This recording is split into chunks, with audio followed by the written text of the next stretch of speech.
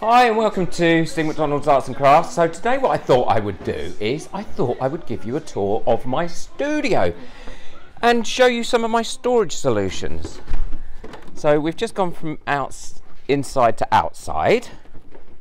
As you can see, this is my studio. It's not massive and it's just a summer house. And there's some flowers I'm pressing at the moment, ready for a video that should be out soon. And this is my garden with my little deaf dog, Lily. She was born deaf, bless her. She follows me around everywhere. Oh, she's so cute. I love her to bits. So we're inside my studio now.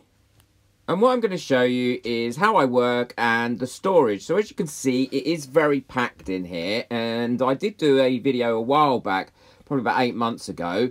And it was nowhere near as packed. They're my recording lights, and that's one of the stems that I use because I do all my recordings on my phone, and I sometimes have that for an overhead, or I use a tripod if I want to use it a little bit more close up, which is quite useful.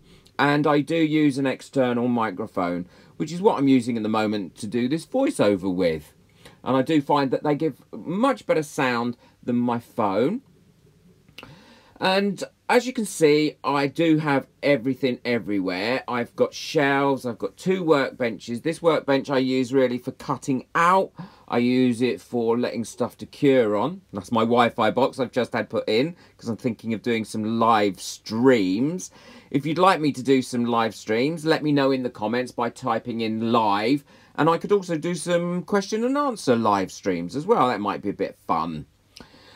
So I do a lot of cutting out here. I make cards on that side as well. And then I have this big dining room table that I use with my mat on. And there's my clapperboard because I do record in scenes. And I sometimes have trouble tracking where I'm recording. And I always use a silicone mat when I'm using resin. There's my arm protectors and some more safety gear. And I have to be really careful because actually I'm very sensitive to resin. And it causes me to come out in a rash if I get it on my skin before it's cured. But that doesn't stop me. I am always very, very careful.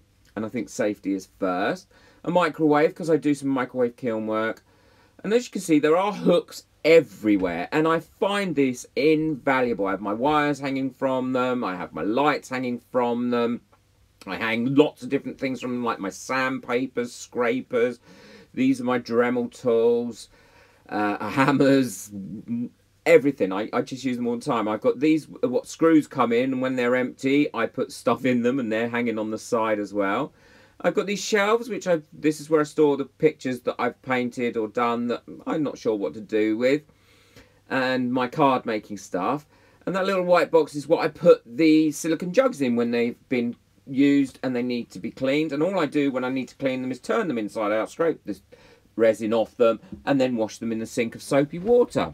Old cabinet there, that was in the shed when we moved in. Got rid of the shed and I kept the cabinet. I think it's about from 1950s. I just buy plastic pots to store stuff in. I use shoe boxes, anything that I think, actually, do you know what, I can make use of that and I can store something in it, because I like things to be in their place and put away. Those are the tubs that I get our washing powder in, and I just give them a wipe out and I use them all the time. They stack really well and they're very robust, and they're great for storing stuff in. And then the white ones are what we get our dog fibre in. It's a supplement we give to the dogs to ensure that their bowels work all the time and well. And I use those a lot, as well as butter pots. There we go. They stack lovely as well. I've got quite a few of those about, and then they don't take up much room, but you can get quite a lot in them. I do have an extractor fan, which I have on all the time, but the other really important thing is good lighting. As you saw, there's a strip light there. There's one behind my studio recording light, and there's also a large daylight strip light that I have above the door, and I use these when I'm working if I'm not recording in here. And if I'm recording, I just draw these curtains across to stop the light, because the sun's in our garden most of the time, to stop the light coming in. And I have had to write on there, turn off mic, turn off sockets, and take a thumbnail, because these are the 3 things that I forget to do all the time. And then I'll come in, try and use the mic, and it's got no charge in it. Ah, there she is again. And I've also got it written on the door. She sits there waiting for me all the time. She knows she's not allowed to come into the studio, but she does sit there waiting for me with her little arms crossed. How cute is she? Bless her, she was born deaf. And what the breeder was going to do was they were going to euthanize her, but I couldn't allow that to happen. I couldn't allow any dog to be put down. So we took her in, and she's learnt sign language, and she's the most loving dog. So we're back in the studio again now. And what I did was I had this separately fused from the rest of the house. So if anything happens in the rest of the house, I can still come in here and work, and vice versa. And as you might have noticed, there are a lot of mirrors about, but I'll talk about that in a second. And this is a magnetic strip that I use to keep my most important Dremel bits on, that I use a lot. And also my scissors and a tape measure and some tweezers. And these are some other Dremel bits as well. I use these ever such a lot, and I've got more stored in here. I cannot tell you how useful a Dremel is. And I bought the Dremel 4000 because it has an extending arm to it as well. It makes life so much easier. And they're all my glitters, mica powders and whatnot. And these are some of the electrical things that I use. I've got 4 different heat guns there that I use. And I will put the links to some of these items. Glue guns, and of course my trusty Dremel hanging there. I don't think there's a day go by where I don't use that Dremel. I even use it for sharpening the lawnmower blades and different bits and pieces. But I love it as an art tool.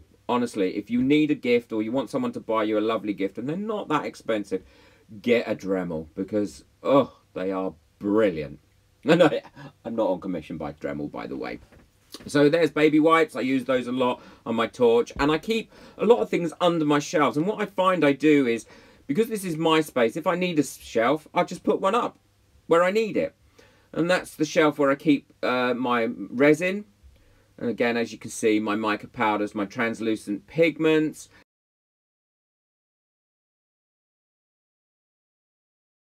My opaque pigments, there's glitter there, there's glow-in-the-dark pigments. There's reuse washed out pots that we get desserts in, and my silicone jugs. And I would always recommend using silicone to mix your resin in, because they're reusable. You can use them all the time, and they come in lots of different sizes, like these little micro ones that I find so useful, and then the really medium ones, and then these ones here, and the larger ones that I keep on this shelf with my tape. As you can see, everywhere's got a hook on it as well. And the reason I have so many mirrors about is not because I'm vain. It's because actually when I do record, I record using my phone. And as you can see, I'm not vain, because if I was vain I wouldn't be recording my hair looking like this. I record using my phone, and I use the back camera, so I have to have the mirror there for it to show in what I'm actually recording, to make sure that I'm in line with the actual camera and what's going on. I find that to be really useful. There's a level that I use to make sure that when I'm doing a pour painting, that everything I'm using is level. And my little Bluetooth speaker that I'm sure you've heard turn itself off in many of my videos. There's some notes there, and I use there's my clock. I use it all the time, my steampunk clock. And the little chest cold casting I did. I'm doing some more cold casting soon, because I'm making some little gnomes out of brass. Little tiny gnomes, that's all. There's some paperwork that I keep, and the plastic I use to make the pots. You know, it's just utilised everywhere. And I get stuff from car boot sales, or people say, oh, I've got this, is it going to be any use to you? And I think, yeah, I can use that. And it's great. There's another clock. And this little male pigeonhole contraption I picked up for nothing. It was given to me, and it's brilliant. I keep so much in there. Pipe cleaners. I even use Pringle cans, like stirring sticks. Oh, there's so much in there. And I know, oddly enough, I know where everything is in here as well, which makes a real big difference. There's my clamps attached to the thing that the lights are on over the door.